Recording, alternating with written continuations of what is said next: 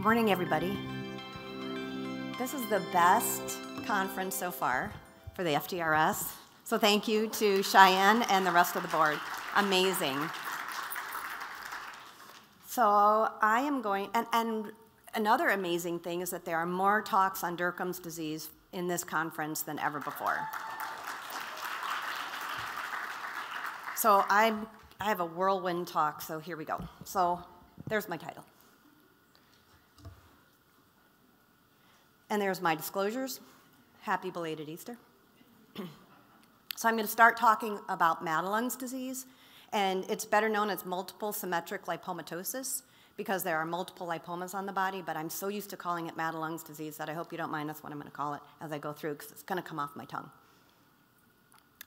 So Madelung's disease usually presents with increased fat tissue on the upper part of the body as opposed to lipedema, which is usually increased fat on the lower part of the body. And there are actually lipomas within the fat tissue.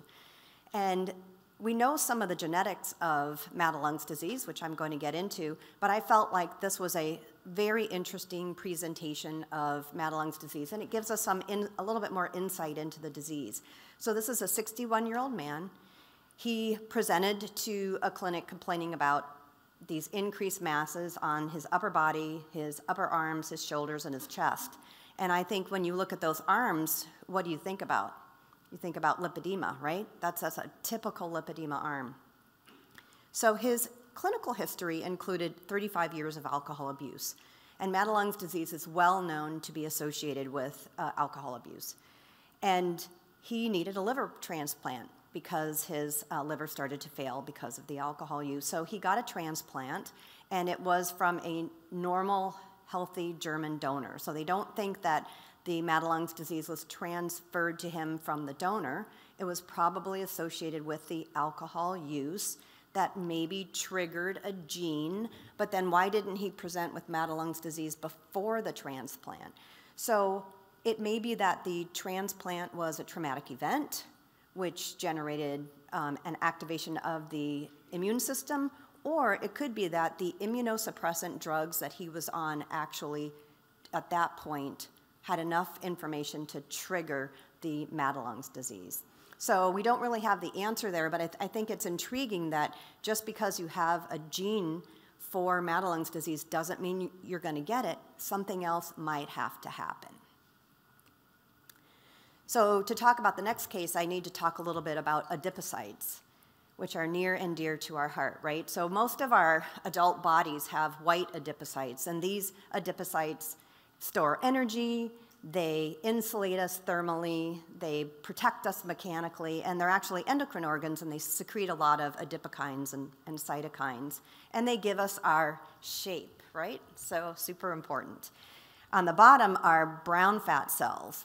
And brown fat cells express a protein called UCP1, or uncoupling protein 1.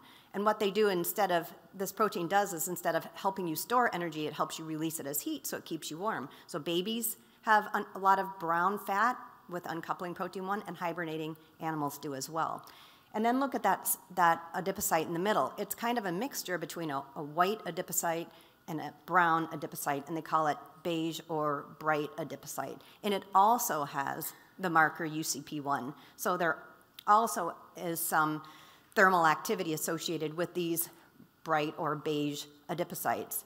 And they're activated by cold, so cold therapy, good, and by the adrenergic or sympathetic nervous system, so norepinephrine, epinephrine, which you can get by fasting. And so this is a man who has Madelung's disease, just a terrible presentation. It spread over a good portion of his body. And it was a very simple study, but what they did was they biopsied the affected area and the unaffected area, and they found that UCP1, which is that dark brown color, was present whether the Madelung's disease was there or not. And that suggests that there is something genetic causing this increase in UCP1, or this change in adipocytes in the body. So it doesn't matter where it is, and it can spread to different areas, just like lipedema can spread to different areas. So there is a known mutation for Madelung's disease called mitofunction 2, and I talked about this previously. Now there's a second mutation to cause Madelung's disease, and it's in a gene called MTTK, And this gene codes for the tRNA for lysine. And tRNA helps translate the DNA into protein. So it's kind of the messenger in between. And there's lots of different tRNA messengers, and this particular one is for lysine. And if you have this mutation, you could get myoclonic epilepsy with red ragged fibers. So your muscles look all raggedy. So having a mutation in this tRNA lysine causes problems in proteins throughout the body, including the muscle. And it may change adipocytes into beige or brown adipocytes. And you can see that in this individual, he is very affected on the upper neck and the back. And he also had these thickened areas on his fingers that actually peeled off. So that may be a sign that we need to look for in our patients for this particular gene. So what about treatment for Madelung's disease? So this is a 56-year young female. She was diagnosed to have the MTTK gene. She was a carrier. And she obviously grew increased Madelung's tissue on her back, which was quite deforming. She had 3 kilograms of fat removed, so it's about 6 pounds. And after the surgery, she declined. She had a decline in her functional capacity, in her quality of life, and she became actually disabled after the surgery. So surgery isn't always the best thing. So on her own, she went on a carbohydrate-restricted diet. And by 1 year, she had met all her goals. She was more functional.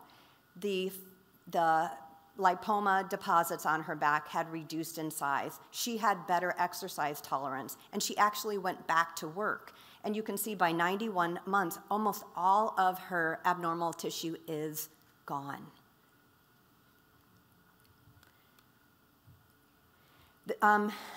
We're going to hear about an injectable for Dercum's disease, but this is deoxycholic acid, which failed to reduce the chin tissue in a man with Madelung's disease. Do I really only have 7 minutes left? No, you've got 4. Thank you. I was like, I can't talk that fast. So deoxycholic acid is a bile, so it's like a detergent, and it disrupts the fat. So if you can disrupt the fat, then your body can process it and get rid of it, which would be great, and you don't have to have surgery. So he had his chin injected in January of 2018, and he came back, and it had recurred. And you would think he would say, like, I don't want this anymore.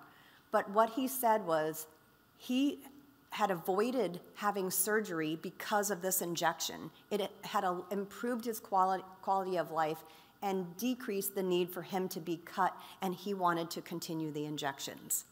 So it's not just about how you look and reducing the size, it's about your quality of life and your risk, right, of going under the knife. So let's move on to Dercum's disease. So this is a woman with familial multiple lipomatosis type of Dercum's disease. She has multiple large lipomas on her body, and she came to me right after she'd had multiple removed, and of course she looks like she got hit by shrapnel, and she doesn't like the way she looks, but she wanted those painful lumps gone. Wouldn't it be great if we could do something else besides surgery in patients with Dercum's disease? So a student of mine, Natalie Munguia, Dr. Moza-Yeni, Dr. Wright, who is here, and I, because of the Raziel study that you'll hear about, we had to prove to the FDA that Dercum's disease was a rare disease. And you heard from Cheyenne Brinson that we are members of NORD because multiple symmetric lipomatosis and Dercum's disease are rare diseases. So, but there's no real proof in the literature that it's rare. So we looked at a bunch of physician practices, and we are referral sites, so we're going to be more saturated with patients who have Dercum's disease. So the numbers aren't going to be great, and they're probably going to, when we estimate the prevalence, it's really going to be higher than actual. So what we all estimated was that based on our individual practices and other physician practices, that there were probably less than 150,000 people with Dercum's disease in the United States. And to be a rare disease, you have to have less than 200,000. So right there, we qualified. So then we went into the literature and we looked at different populations to see if we could guesstimate the prevalence of Dercum's disease. And we looked at published studies, we looked at databases, we looked on, we asked questions on social media, and we did internet searches. And what we found was that there are probably less than 40,000 people in the US that have Dercum's disease. So that qualifies it as a rare disease. Are any of these numbers accurate? Yeah, not exactly, but at least they begin to give us estimates before we do a true prevalence study. Also, while we were gone, we published a paper on infections that preceded the development of Dercum's disease, and I think Linda Ann Kahn can support me in this, that we see a lot of patients that come in who have an infection like Lyme disease. And in this case, we had 7 individuals. 2 of them had fungal infections. One had coccidioidomycosis, or valley fever, and the other one had histoplasmosis. And the rest of them had Lyme disease plus other ancillary infections. And they stated that after those infections, they started to have the signs and symptoms of Dercum's disease. And this is an example of a lipoma that we resected from one of the individuals. So what is it, that second hit? Do you need the gene and then something else has to happen like an infection?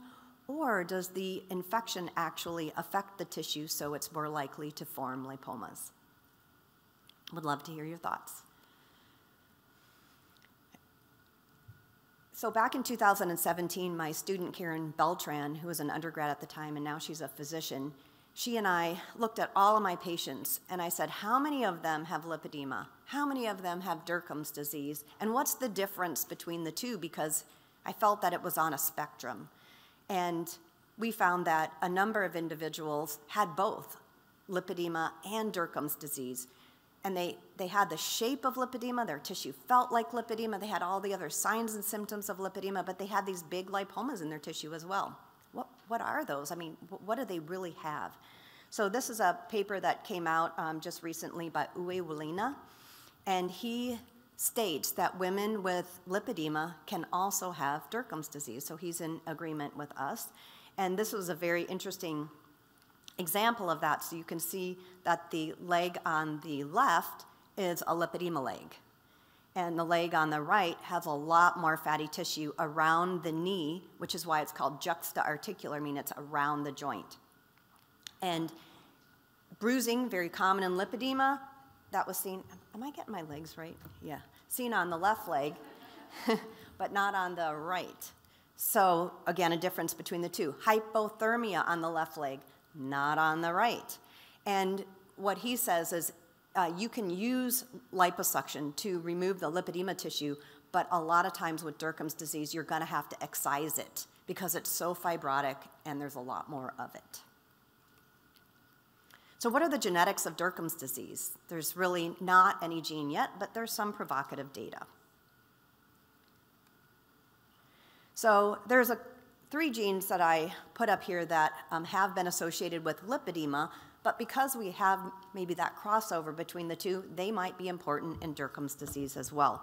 The first one is BUB1, which is a regulator of proteins involved in cell proliferation. So if you have higher cell proliferation, you could get lipedema, you could get Dercum's disease. And then out of the UK, they found this gene, it's so long, LHFP, or LHFPL6, which is a member of the lipoma HMG1C high mobility group protein isoform C fusion partner gene with lipomas. Say that 10 times fast. But this particular locus has been well known for years to be associated with the development of lipomas. And that means that people with lipedema can form lipomas too. And how does that relate to Dercum's disease? We don't have the answers, but how interesting is that? And then BBS4 causes a gender-specific increase in adipose tissue in females. So that sounds like it could be an important gene in lipedema, but more women are affected with Dercum's disease than men. So it could be an important gene for Dercum's disease as well. Now, I mentioned that in Madelung's disease, there was the MTKT variant, and they actually looked at that variant in patients with Dercum's disease, and they did not have it. So I think that kind of separates Madelung's disease from Dercum's disease, at least for this particular gene. So here's a study where they looked at only 7 individuals with Dercum's disease. Again, a small study, and I think you heard from Guy Eakin this morning that we really need thousands of people to do accurate genetic studies. But when you have a rare disease, you kind of take what you can get.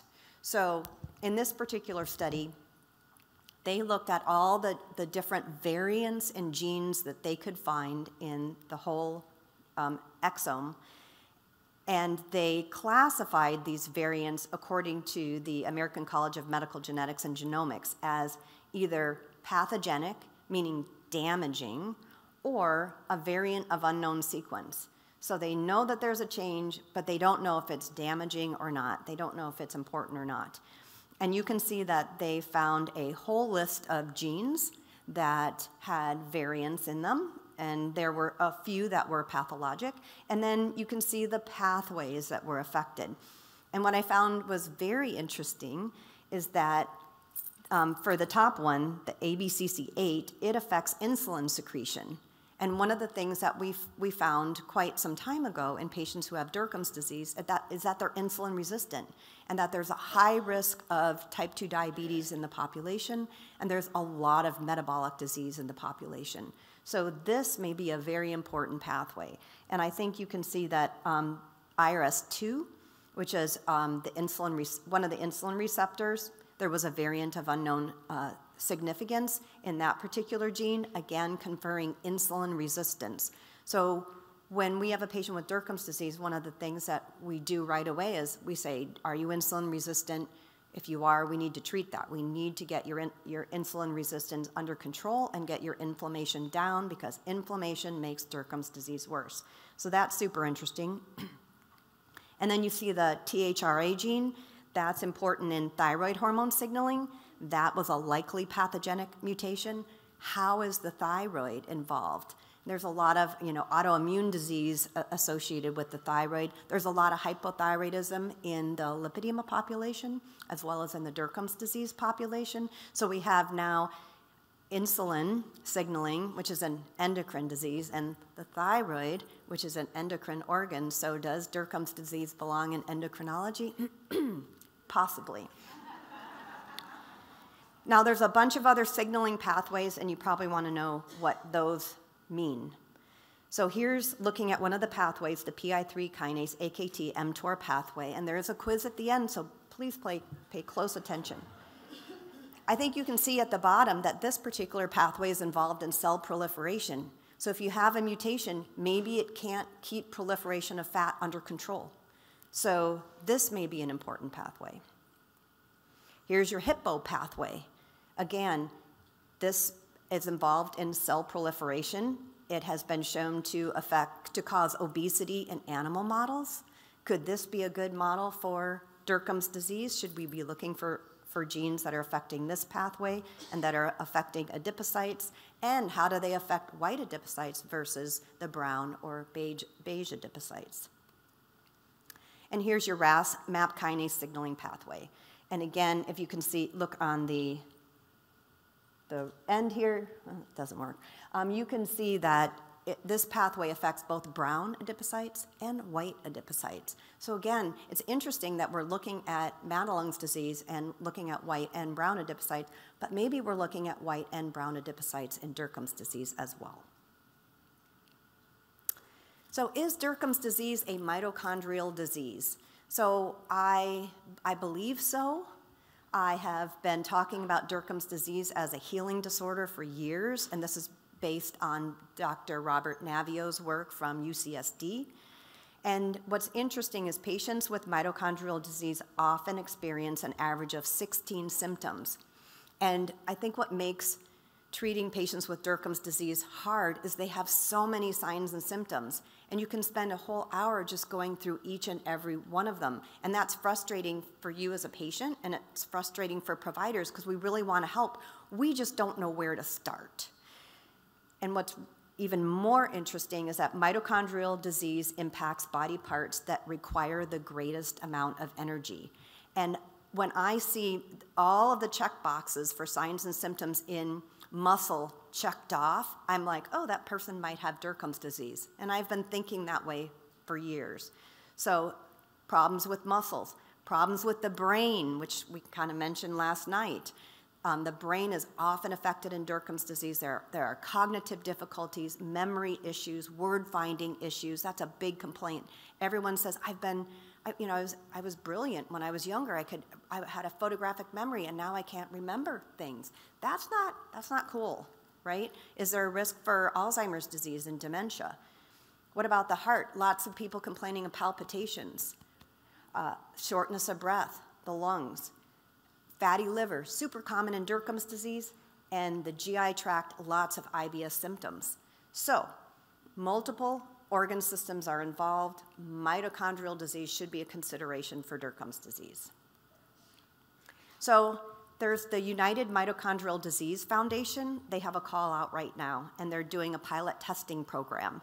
And they're using machine learning to identify the best undiagnosed patient candidates to receive testing based on information that you as a patient provide yourself. So it's empowering you to look into testing to see if you have a mitochondrial disease, and I just love that. You have to be a resident of the United States. Sorry about that for anyone out of the US that's watching. And you cannot previously had whole exome or whole genome sequencing. And I think, not a lot of people have. This is an expensive test. It's difficult to get covered by insurance. So you can go to that link, answer their questions, and see if you fit as a candidate for mitochondrial disease. And I don't think this is only for Dercum's disease. I think this is for Madelung's disease, and perhaps some of you out there who have lipedema as well. So treatments for Dercum's disease.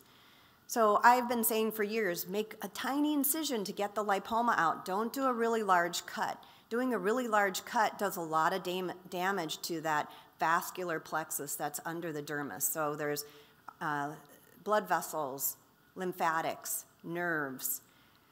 So this particular group, what they do is they inject lidocaine and epinephrine.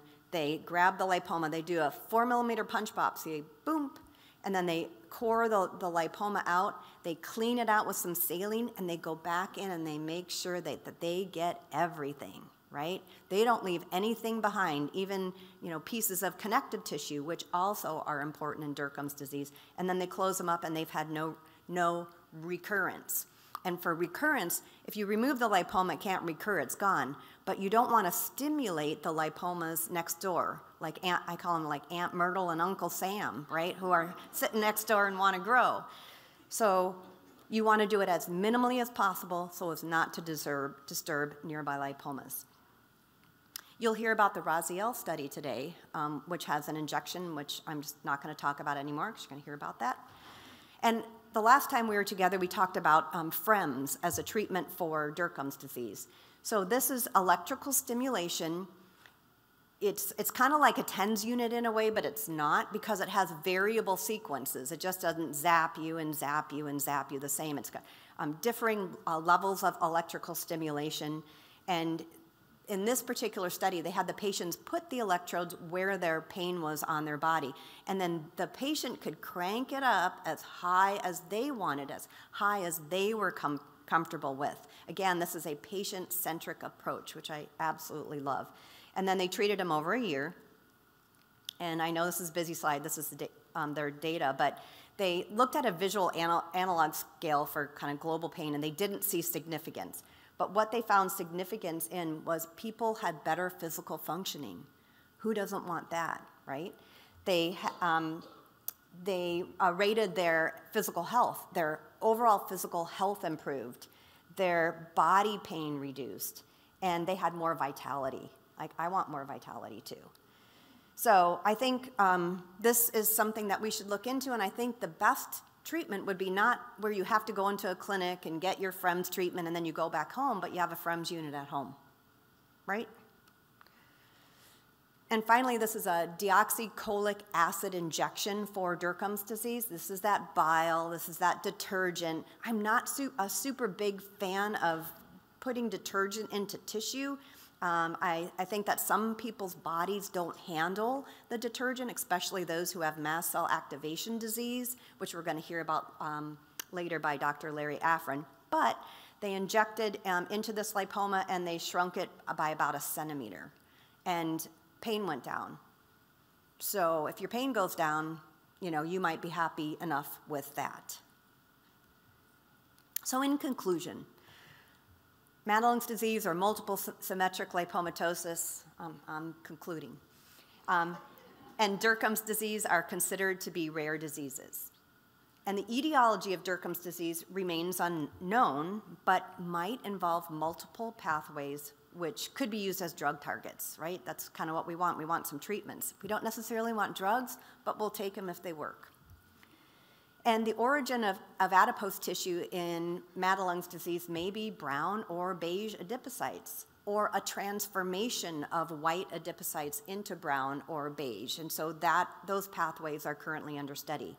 And I think for anyone who has Madelung's disease or Dercum's disease, that a low carbohydrate diet makes sense, right? Whatever low carbohydrate diet that is for you, and I think it's a good idea to pursue nutritional help to find one that you'll stick with, because it's not a diet for 6 weeks, it's a eating plan for life. And finally, I think injections for both of these diseases may be considered to reduce the need for surgery. So thank you so much.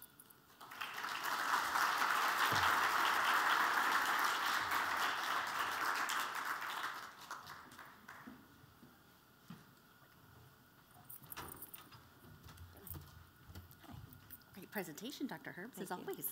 We have a lot of questions for you. Okay. And a lot of unrelated questions. So if you asked an unrelated to this topic question, we won't be able to address them right now, but maybe a little bit later. Okay. First question, what type of testing, genetic testing do you do for Dercum's? I currently don't do any genetic testing for Dercum's. There's no known gene, but I think we should watch the literature closely, because for the first time, they're actually publishing potential genes for it. So. My family has a cluster of different disorders: lipedema, thyroid, mast cell, large cell, yeah, a lot of different things. And this is all in first-degree relatives. Do you think we would benefit from genetic testing, and where would be the best place to have it done? Wow. I don't know. I mean, we don't know the genes for a lot of those diseases. I know that there are some mitochondrial mutations we know for mast cell activation disease, but that requires getting the mast cells, so that's a little complicated. Again, we don't know all of the genes for even Madelung's disease, and we certainly don't know the gene for Dercum's disease. So I think genetic testing is a little bit early, and I think you have to ask yourself, if I get tested and they find some variant, what are you going to do? What are you going to do with that variant? So I prefer to treat people clinically right now until we really know the gene, because different treatments for variants of unknown significance could cause side effects. Is there anything stem cell related as cause or treatment in Dercum's? I've had quite a few patients who underwent stem cell treatments. Some of them actually had really good benefit, and some did not.